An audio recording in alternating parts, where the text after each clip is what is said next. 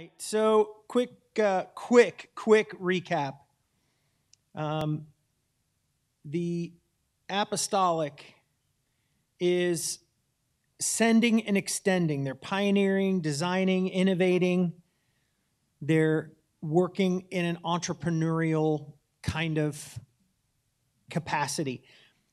Paul, as an example to church leaders, sowed seed, sowed the DNA of the kingdom, and then watched over that and then appointed others to maintain that, which follows back to the first order of tend and keep.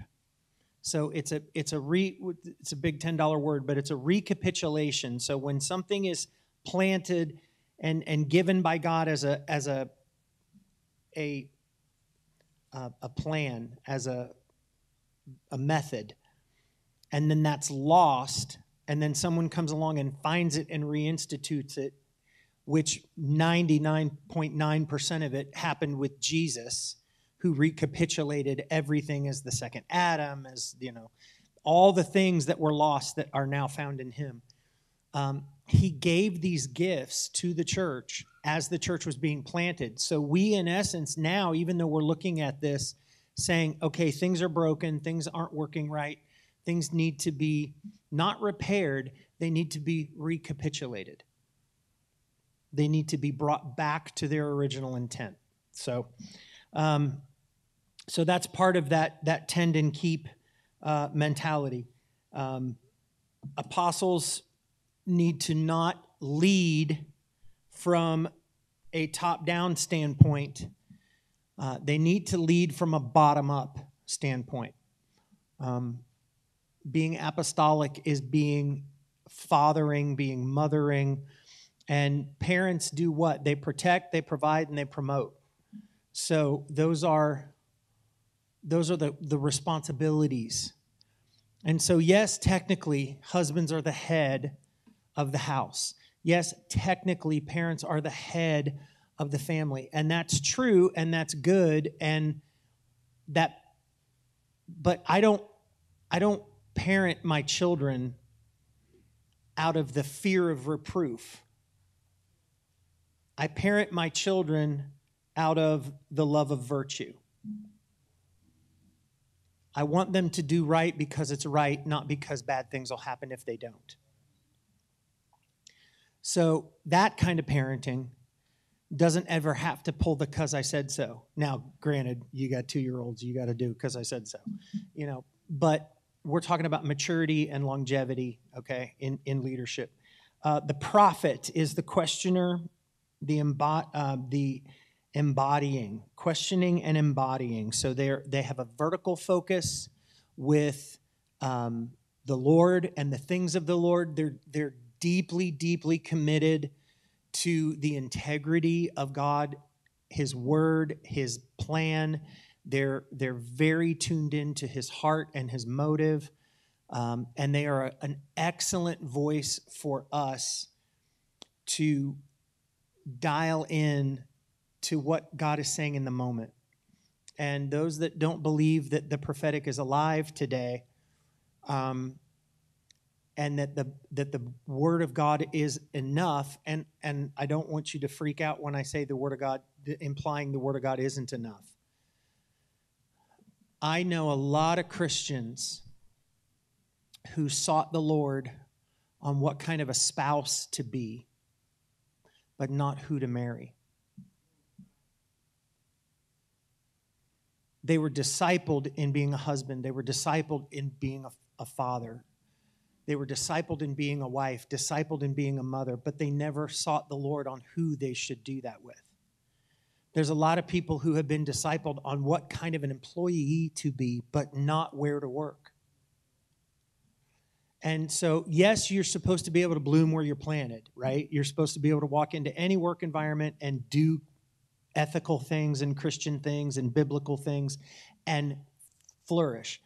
But what if God wanted you to work specifically someplace? What if God actually said, this is the person that I have tailor-made for your holes?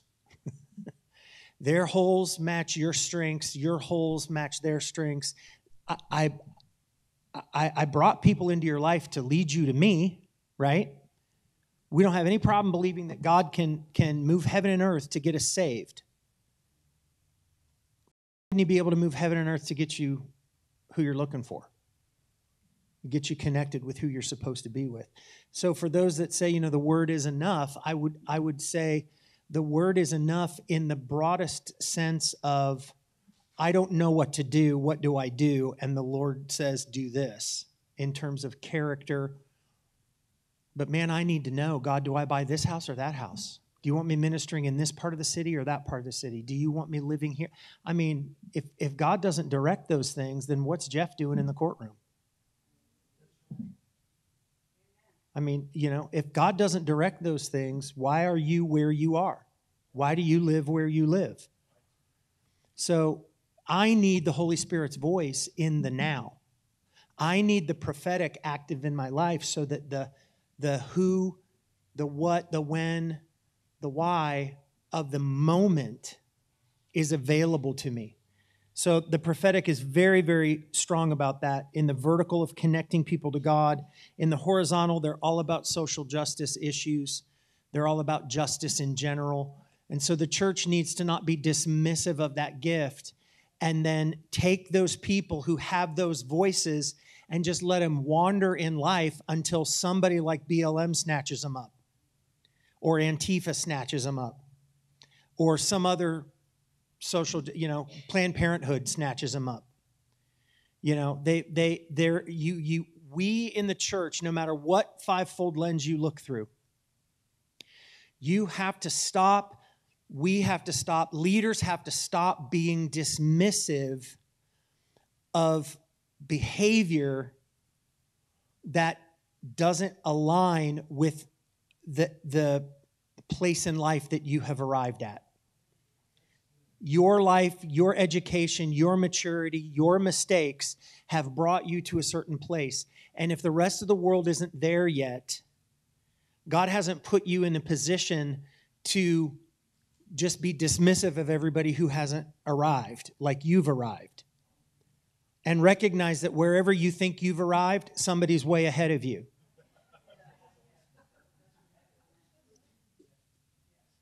And that it's really, really, what do we do?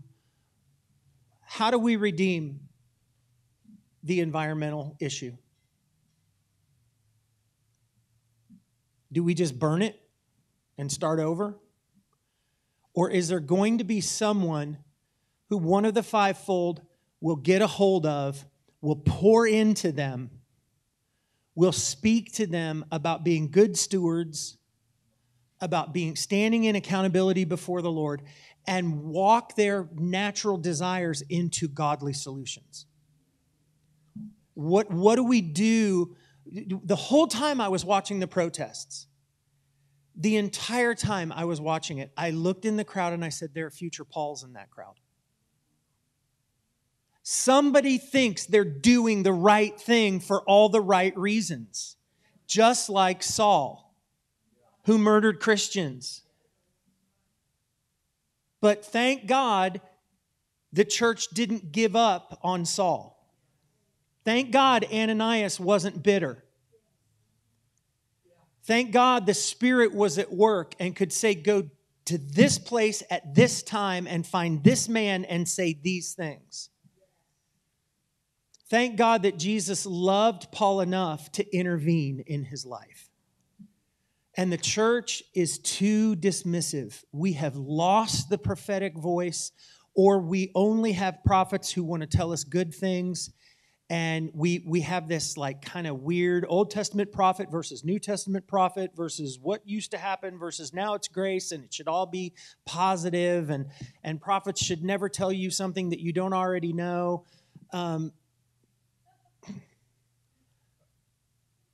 Okay, but yes, the most prophetic things in my life have been largely confirming. But I've had a few prophetic moments where I was told by God and I wasn't really in the headspace to find that out on my own. I was walking, and I thank God for the people that have served in the military. It was not the path that the Lord wanted me to take. I was walking out my door. I was 18. I had my hand on the handle to go down to the Marine Corps recruiting office because I was going to get to open the door for the president. The guy told me that's what happens to people who join the military. They get these amazing jobs. I might even be able to raise the flag on the beach, and then I didn't have to do anything else the whole rest of the day till it was time to lower the flag at night. I thought, wow, what a great deal. Sure, I'll sign up.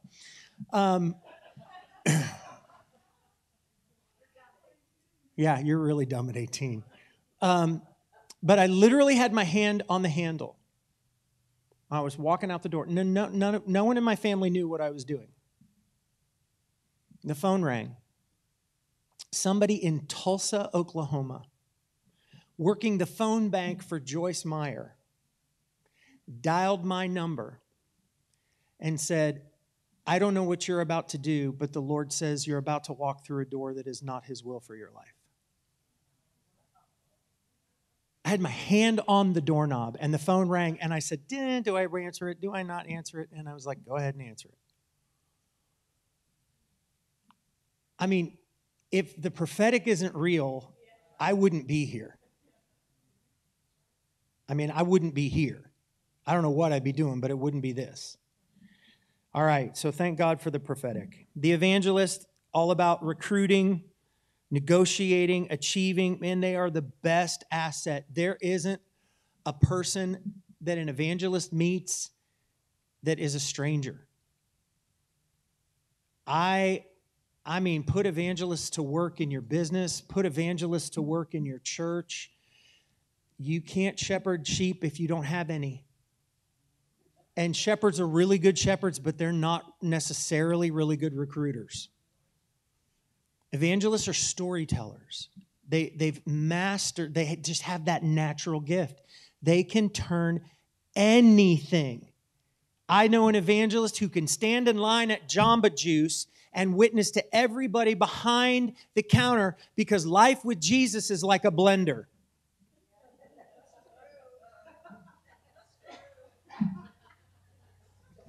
Okay. The pastor, again, shepherding, loving, defending, caregiving, and an attribute of the shepherd I think that is really important that's overlooked is forgiveness. There's a lot of senior pastors. That's why I don't use the word pastor. I use the word shepherd. There are a lot of senior pastors who don't have shepherding skills. But the congregation is coming with the expectation of a title called pastor to be shepherded, and they don't have the verbiage to know that the person in the pulpit isn't necessarily going to shepherd them. But if that person is not paying attention, they're going to lose people because people need community. And so you have to go find a shepherd to serve with you on staff. And it's okay that you're the head leader and you don't know everybody's name. But thank God you have someone who could in a heartbeat say, that's Betty, that's Tom, that's Sarah, her daughter just got sick, this lady over here just got diagnosed. Because why? Because then you can step in and you get to do your thing with information that you probably would have never had. And so the shepherd in a work environment is like brilliant in HR. They're like perfect for that. And they've got their finger on the pulse of the heartbeat of the organization. They've got their finger on the pulse of the heartbeat of the church. I might tell you, if you don't value the shepherding and the shepherd irritates you, which, hey, shepherds irritate me, because it's all about, let's linger, let's wait, let's, hang on, let's make sure, we want everybody to come. See, the thing in a worship service, I can tell in 2 seconds if an evangelist is the head pastor, or I can tell in 2 seconds if a shepherd is truly, the senior pastor is truly a shepherd. Because all I have to do is just hang out and worship a little bit. I can tell if the leader is a teacher in a worship service. Because all the songs are straight theology. Songs with an evangelist at the lead, their worship sets are a mile wide and an inch deep. It's all about how you feel in worship. It's all songs about come, and we sang this song today, come now is the time to worship. That's a good call to worship, but it's not good deep in the set. It's about, a senior pastor who's a shepherd is going to look in the worship service and they're going to say, is it too loud? Is it too soft? Is it too hot? Is it too cold? How do you feel in this environment? Are you comfortable? Listen, there's nothing wrong with that. But if that's all you're doing, then you've developed a consumer mentality. Because we've removed the apostolic and the prophetic, and in large part the evangelist. But honestly, the evangelist isn't as gone as you think he is. His senior pastor role is a seeker-sensitive church. Because it's all about the ask. The entire service, every single week, is geared towards the altar call. Nothing wrong with that. But what do you do in a church that you have no one to connect to because no one in leadership identifies with what you identify with? That's why we have to have all five present.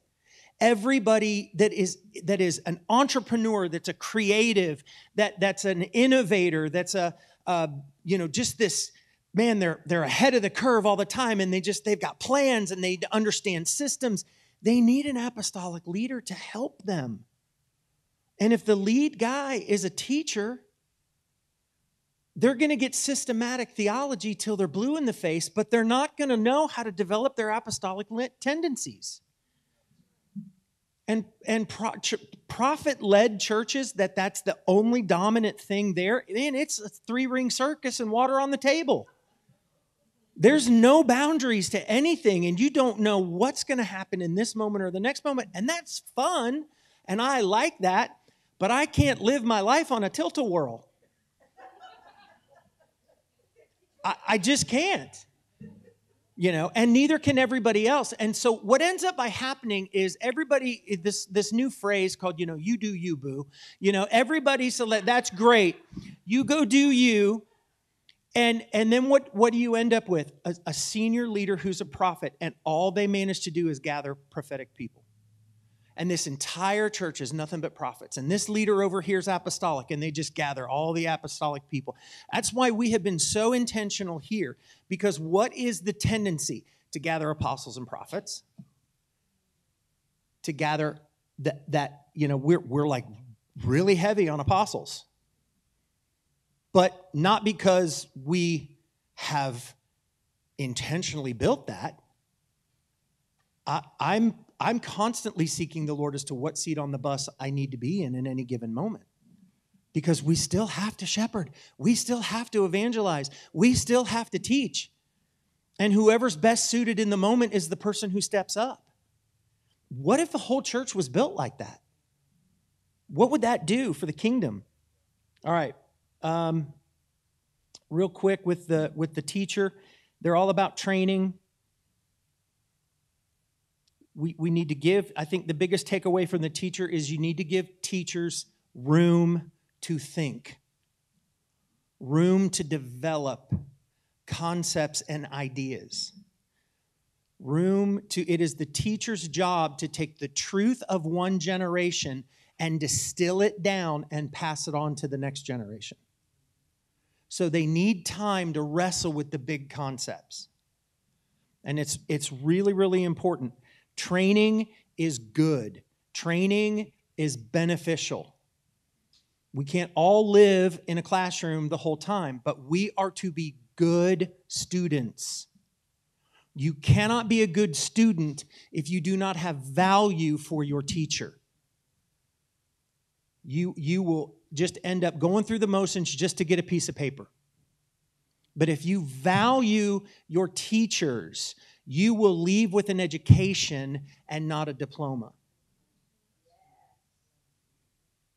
You won't just go through members class to just check something off your list. You'll go through it, and a good teacher will be able to impart the DNA of the kingdom and impart the DNA of the church and impart the DNA of the mission, and you'll know whether you're a good fit or not.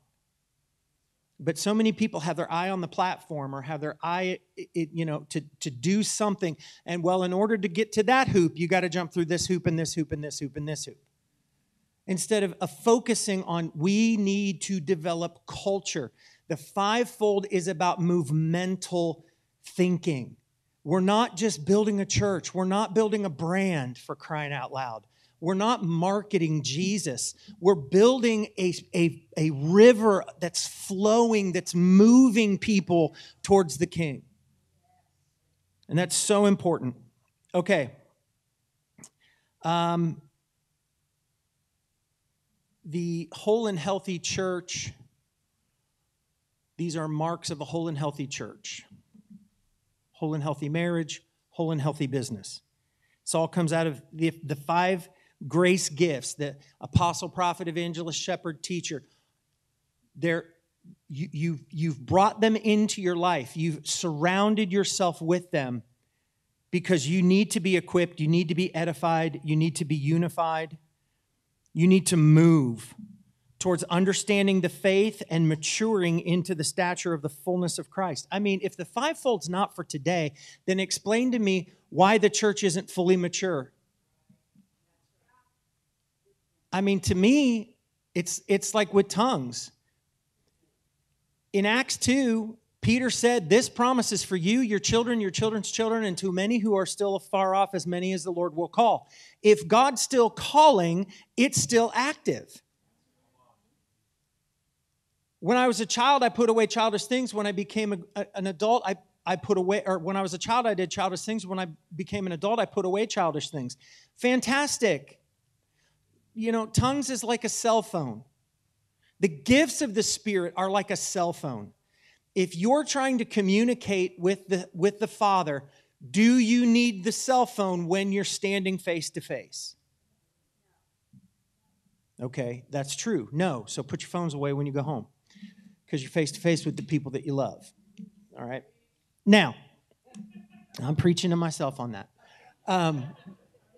So you don't need the gifts when you're standing with the real. The perfect isn't Scripture. The perfect can't possibly be the Bible. It's great. It's inspired. It's God-breathed. It's the thing that it's the go-to. There's nothing outside of it. But certainly, the document is not more perfect than the author.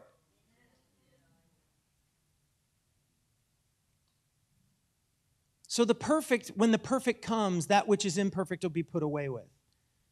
Okay, I'm not face-to-face with Jesus yet. Dude, I need all the help I can get. Jesus wasn't face-to-face with the Father on his earthly ministry. If he needed to be filled with the Spirit, I need to be filled with the Spirit because I'm certainly not him. He lives as that prototype. He lives as that mark that we're supposed to go after. So, you need to be surrounding people in your life that are bringing you into a state of perfecting, of mending, being perfectly joined together, putting things and systems in order, ethical strengthening, compelling, fulfilling, and healing. Do you know all those words in that list are the definitions equal in weight to the equipping of the saints? The word equipping in the Greek is all of those things. And what are we doing? We're equipping people on how to open car doors and smile, and we're equipping people to make sure that, we're handling people. We're equipping the church to handle people. And that's different than equipping the church to love people. There's churches, and I'm so impressed with their, hey, good morning, God's got a thing. I got to tell you, I don't know what EMIC does. I don't know what they put in the water. But oh my goodness, From the time I ministered there one evening to the time I went from the main building down to the after meeting reception for a night to honor Israel, I must have had 15 people. I'm not kidding you. 15 people stop and say, John, Pastor John, Stacy, it's good. We're so glad you're here. I'm like, there's no way that many people know my name. And they weren't doing it just to me. They were doing it to every single person who was a part of the program. I didn't feel handled. I felt honored. And if that's what you're imparting into the body, that's the purpose of the fivefold. All the voices are there speaking into you to become that person. You cannot silo in your main dominant gifts. You need to ask the Lord for opportunities to build upon your weaknesses. Prophets can prophesy without even thinking about it. Yes, they need to be trained. Yes, they need to be discipled. But mature prophets, it's like breathing. After I went through all my music training, I can get up there and lead worship in any state, any situation. I can feel like it or not feel like it. It's just part of who I am. That artistic side of me, that prophetic side of me is always on. But what I'm not are so many other things. So many other things. And so why would I spend my life constantly developing my prophetic gift that at 54 is pretty mature? I've been following the Lord since I was 9. I've been having visions and seeing things since I was 9 and 10. So if I'm going to get jazzed about something, I'm going to go to a shepherding thing, or I'm going to go to a teaching thing, or I'm going to go to something that I'm not. That's the whole purpose of tests. That's why James says, count on all joy when you enter into a testing period. Because you know these things are going to work out these things in your life. The tests, those of you who are educators, is the test for what the kids know. The test is for what they don't know. The test is given so that you can better educate them in their areas of weakness. That's why the teaching gift is so important. That's why we need to yield ourselves to when the Lord wants to put us through various trials and testings, because it exposes our weakness, which then we can take that to the body and we can, every joint supplies, and carry one another's burdens and do all the things that churches are supposed to do. I guarantee you that kind of an environment, I mean, I say almost at a level of thus saith the Lord. The properly aligned and established fivefold offices brought back to the church will fix every single issue in the church. It will. It absolutely will. If everybody's allowed to do what they do, and they're mature, and they work together, it will fix every problem. Every problem. Okay. It's pretty easy to recognize how, I'll put these up here just so those of you taking notes, you can take pictures of them. And again, APEST is apostle, prophet, evangelist, shepherd, teacher. It's laced throughout creation. The apostolic was a secular term describing an empowered agent long before it was ever used in the Bible. Prophets are described throughout ancient and Near Eastern culture and Greco-Roman world. Sage, all those interchangeable words. Evangelists were called heralds. Shepherds were evident throughout the world and used in metaphors and roles in society. And teachers are clearly present in all forms of culture. Sorry, I'll get to that in a second. It's active in our social culture as well. Once we start to acknowledge that APEST can be found throughout creation and expressed through individuals and organizations, we can begin to explore the possible implications for disciples in various domains of society. You're on your job as a person who is there to disciple other people alongside of you. At some capacity, you either have horizontal influence, you have vertical influence, or you have downline influence. And in a lot of cases, you have all three. But again, going back to what we talked about before the lunch break, you cannot change what you do not love. So you cannot just focus on, man, there's a lot of things around here. Man, I could be so apostolic and put that in order and put that in order and put that in order and just get stuff done, but break people in the process. And break hearts in the process. And frustrate things in the process. So you have to love what you want to change. And that brings me to the 7 mountains of influence.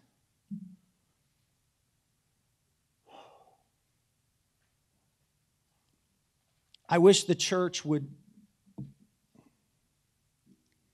have spent as much time crying out to God for revival as we did crying out to God for the White House. I mean, we need to cry out for the White House. We need to cry out for America. We need to cry out for a lot of stuff. We got elections on Monday. You need to go if you haven't gone already. Like, you need to be involved. I'm not that guy that says there's no room for politics in the church. I'm not that guy. But I am the guy that says, look at how much time, look at how much money, look at how much traveling, look at how much rallying we did. And we're not even remotely looking at our neighbor. We're not putting that kind of effort and intensity into our street, into our block, onto the floor of our apartment. We just we can kind of so easily compartmentalize things.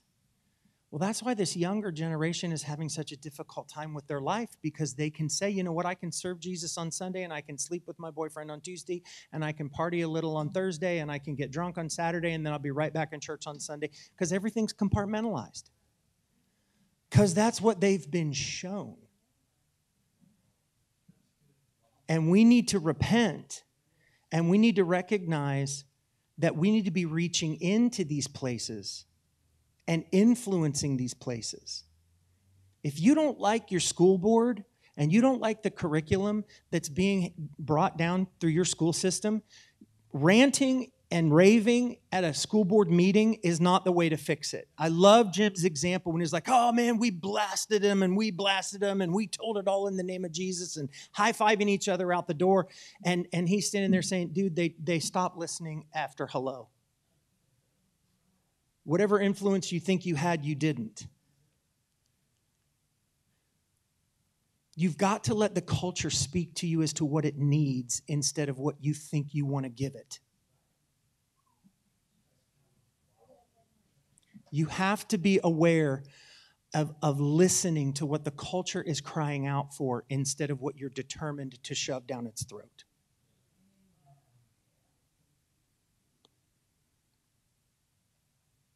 So yes, we influence, and yes, we shift.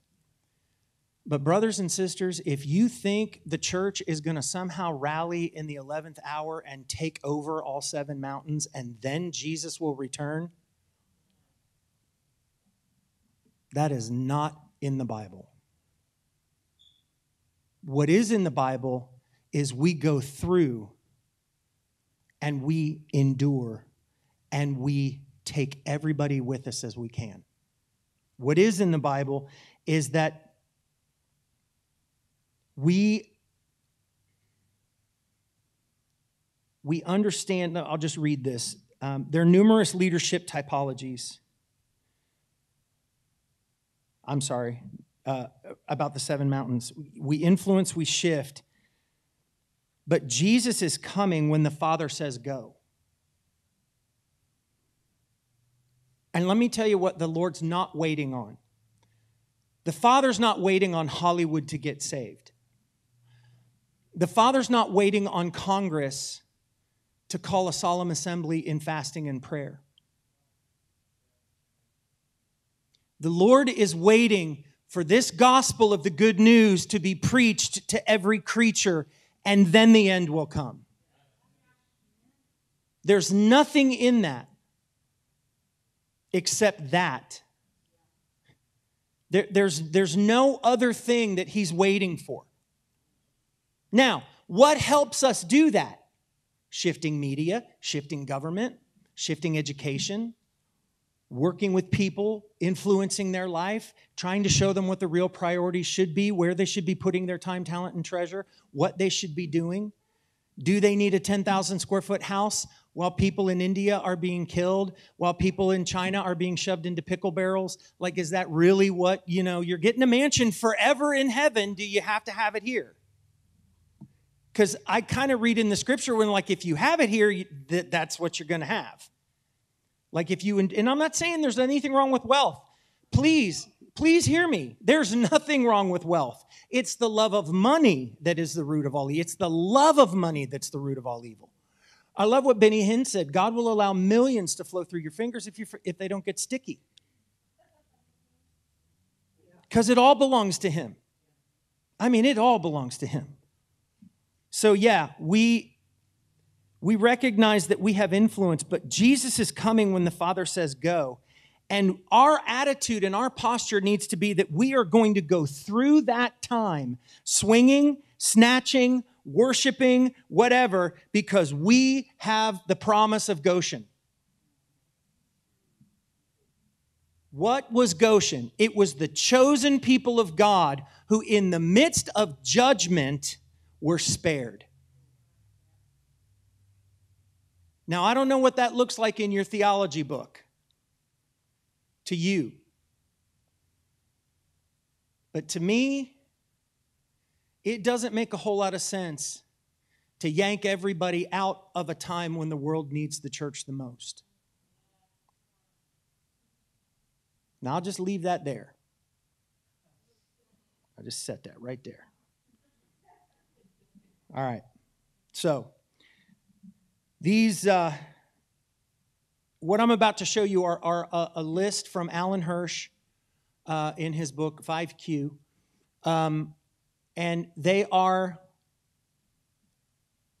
pictures of how you can just begin to see the fivefold, whether people know Jesus or not.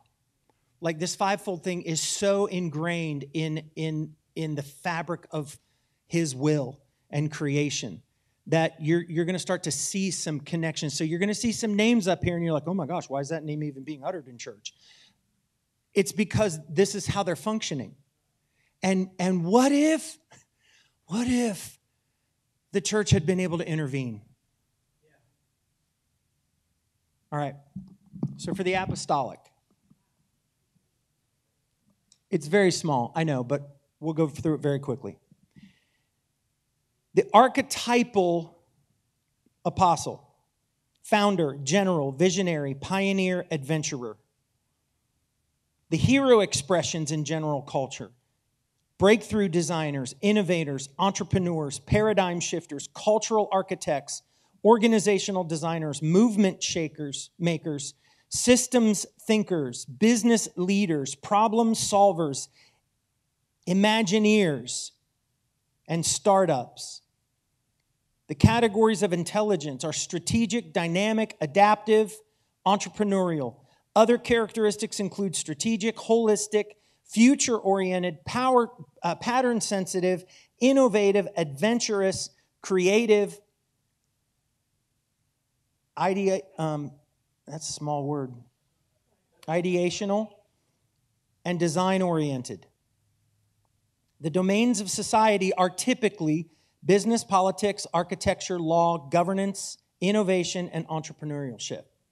Now, I'm not going to go down through the list of all these people, but Steve Jobs, Joan of Arc, William Clark, and Meriwether Lewis, George Washington, Edison, Genghis Khan. In myth, Jean-Luc Picard and Aragon from Lord of the Rings. Like that's an archetype. That's this thing of as to how does an apostle work? The prophet is the seer, the warrior, the poet, the reformer, the questioner, the meaning maker. They're artists, poets, shaman, ethicists, activists, futurists, liberators, meaning makers, revolutionaries, advocates, existentialists. I mean, the list goes on and on and on. When you see that operating in culture, their bent is prophetic. And instead of turning them off or shutting them out, recognize that as you have stepped into the prophetic, they could too if someone would just show them how. So you connect with your network, and this is what the Nyes are doing out in California. They're going after these creatives. Why? Because they are that. And the Lord has blessed them in such a way that they can begin to formulate real environments where they can reach into, not to save Hollywood, but to snatch people out who have a prophetic gift and could be used for the king in the kingdom. Now, if enough people get that, Hollywood will be transformed. Right?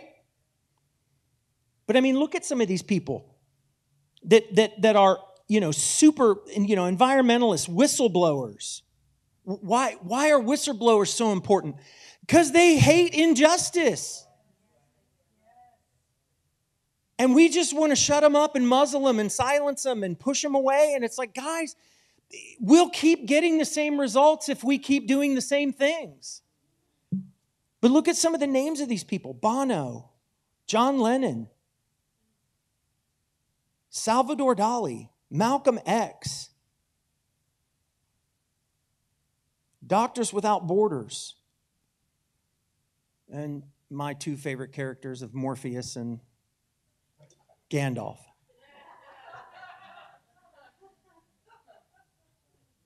But, I mean, it's not hard to see the prophetic at work. I'm trying to get you to see what this looks like on Monday morning. Because you've got a friend who's spouting off about something that you may or may not like, or something that you may or may not think is even biblical. I guarantee you guys, the solution to the LGBTQ problem is a shepherd.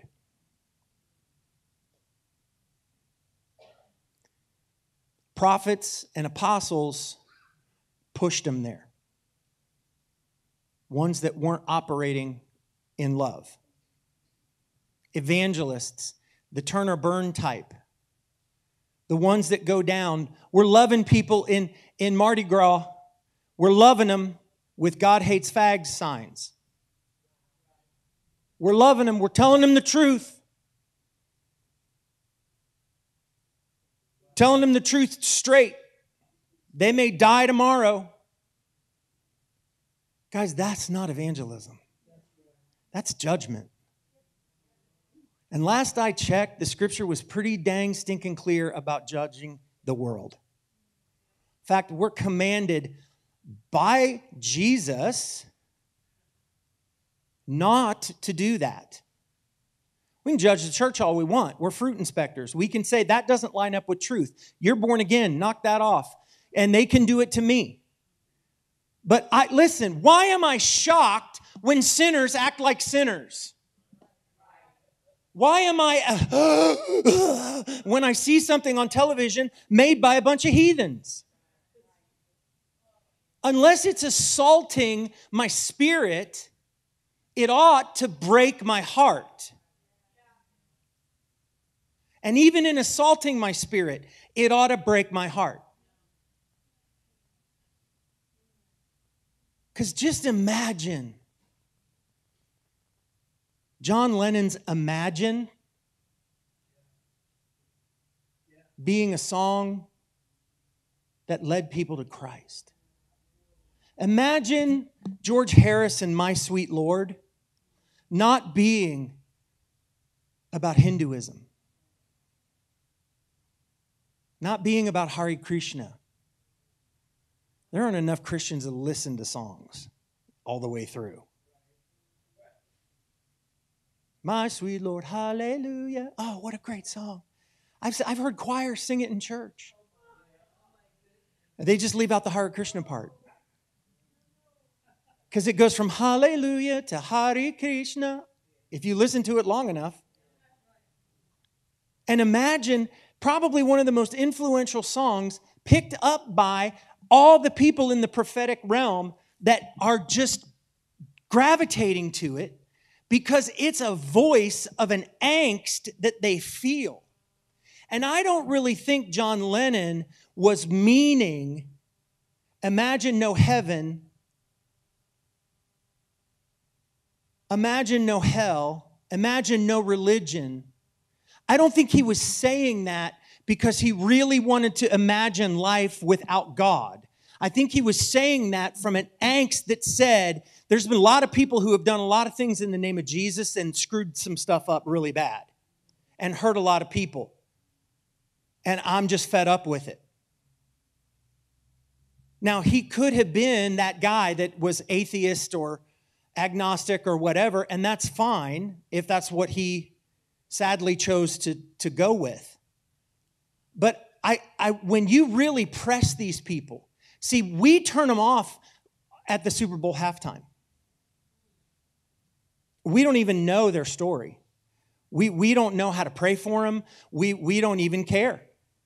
Do you know how many people prayed Justin Bieber back to his faith?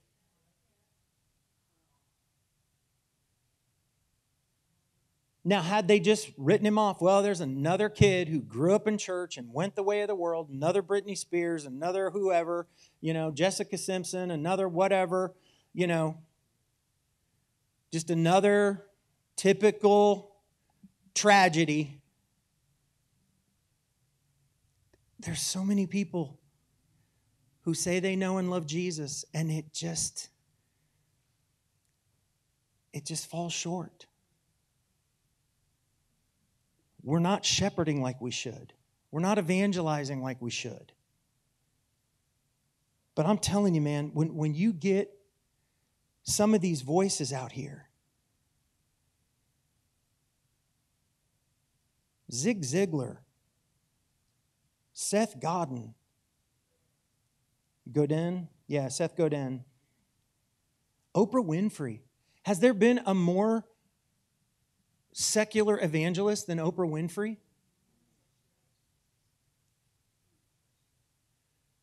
Has there been someone who has espoused the principles of secular humanism on television more than her? And she's in the church. And as far as I know, still living with Stedman. And never did get married.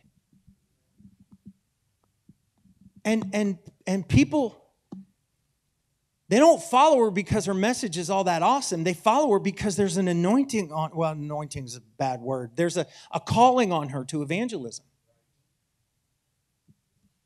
There's a calling on her for this. And for all these other people and what they do and how they influence. The shepherd. I mean, think of these historic figures. Nelson Mandela, Mother Teresa. Is there a better flesh and blood example of a shepherd than Mother Teresa? But how many of us wrote her off because she was a nun, a mother, a Catholic? I'm telling you what, Catholic or not, that woman loved Jesus. She was saved to the bone. And she did stuff in his name that changed the world. And God elevated her to a position where she stood at the UN and wagged her bony little finger at everybody in the room and said, you need to be doing more for the poor. That's a high-functioning shepherd. People she challenged the world stage on abortion. People would want to give her money and houses and better equipment and better things. They would give her money, and she just would pass it right on through. Pass it right on through. Say things like, I'm with the lowest of the low because everybody deserves to be honored when they die. Everybody deserves to be treated. See, the shepherd sees the image of God in you. And they're after loving you and tending for you and caring for you because you look like the face of God. Because you're made in his image. Even the ones that are tatted and pierced Even the ones who we would normally say, oh, what a waste, what a tragedy. Why would they do that to themselves? Oh, I can't believe that. Listen, I can draw a hard line in the sand and not be a jerk. I can give tough love and have somebody know that they're valuable and my relationship with them is authentic and intentional. They may not like what I'm saying. They may not like what I stand for. But I have been with more young people, more teenagers and college-age students than I can shake a stick at, doing things that I would never, ever approve of. But I love them because God loves them. Because for me to come against them is to come against the image of, there's something sacred about human life. Why do you think the abortion issue has been fought as fiercely as it has been fought? It's not because women want to be liberated and they don't want to be chained down to being a mother at home with children that they didn't ask for. The abortion issue is about snuffing out the image of God. It's the complete opposite of the shepherding ideology. And then lastly, the teacher, the philosopher, the sage, the ideologist, the scientist, the disciplers, the debaters, the engineers, the researchers, the accountants, forensic legal workers. They typically are seen in education, science, philosophy, history, publishing, and engineering. And then an extensive list of Socrates and Plato and Einstein, Herschel, Keller, Hawking. These are brilliant minds. Could you imagine the kind of work that could have been done had these people been pursued by the church and pointed in the direction of God in their gifting? The kind of stuff that could be, the scientific, the more they learn in science, the more real the Bible is.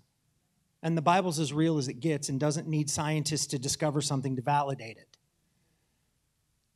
I know more scientists who just by their discoveries landed on there must be a God. That shows that apest thing is even in creation.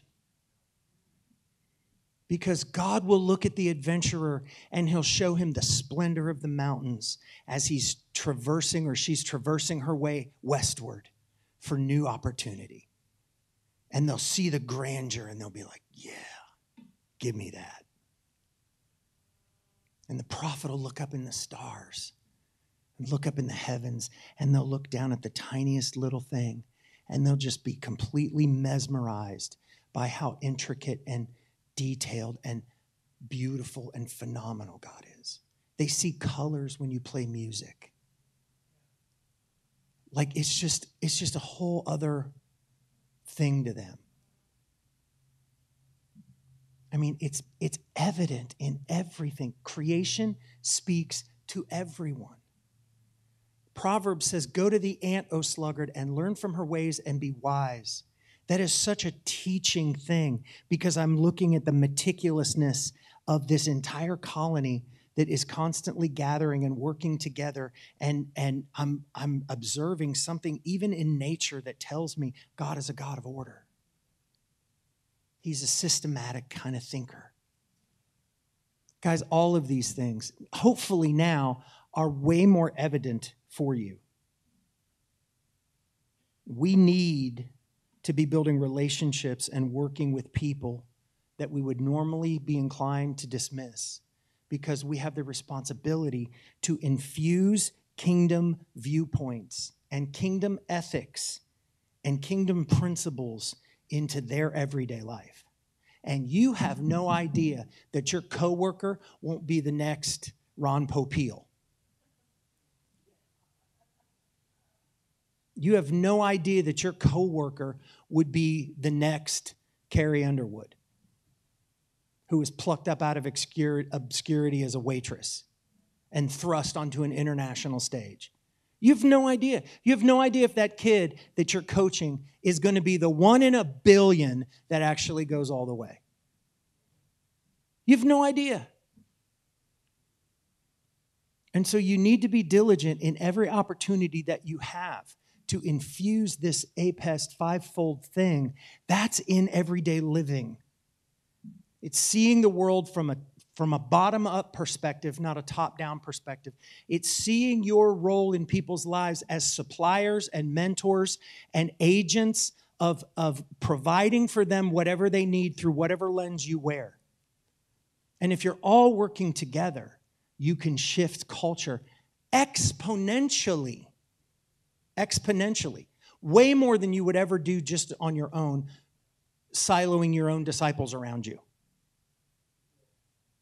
If you're discipling people properly, you're telling them they need to be looking for the other 4. They need to be interacting. They need to be interweaving. I'm telling you, we've gone on 5 years with this. And not one time, there's only 2 things that will bring all discussion to a halt on our leadership team. And those 2 things are, thus saith the Lord, and I can't get behind that. Or something like that. I don't agree. I don't think we should do that now. We'll talk about it. We'll run it by a few other scenarios and questions. If we still can't come to an agreement, it must not be that important. Oh, but it's everything to me. Yeah, but this isn't about me. It's about them. I lead to serve. That's how I lead. I serve. And so my job and their responsibility and us as a team together are serving one another as much as we're here to serve you. And so if you come to me with an idea of, we need to do this, or we need to have this, or we need to start this outreach, or we need to do this event, or we need to do this program, I'm like, excellent. Who can I get around you to do it? Oh, well, I can't. Well, God didn't give it to me, but you're the leader. Yeah, and my job is to teach you how to lead. So let's go. I mean, seriously, how would the church shift if every brilliant idea that God gave to its congregants initiated them to actually pick it up and run with it? Man, we'd be doing stuff all over the place. But I'll tell you this. It's a big downfall of people who are trying to get into this. They're trying to emerge into this, but they don't quite know how to get there. You're probably the only one that carries the passion for it. So when 95 people don't show up to the thing that you've planned, or the leadership team isn't at all of your events or all of your outreaches, either God gave it to you or he didn't. It's either your burden or it's not. So just drop it if it's not. Drop it if you were excited about it but not burdened for it. See, I don't pick up anything in the kingdom that I don't have a burden for. Because if I don't have a burden for it, I don't have the grace for it. And there's a lot of good ideas. We have very, very little God ideas. And it's the God ideas that'll have the grace, the provision, and the stuff behind it to actually get it done. All right. Amen.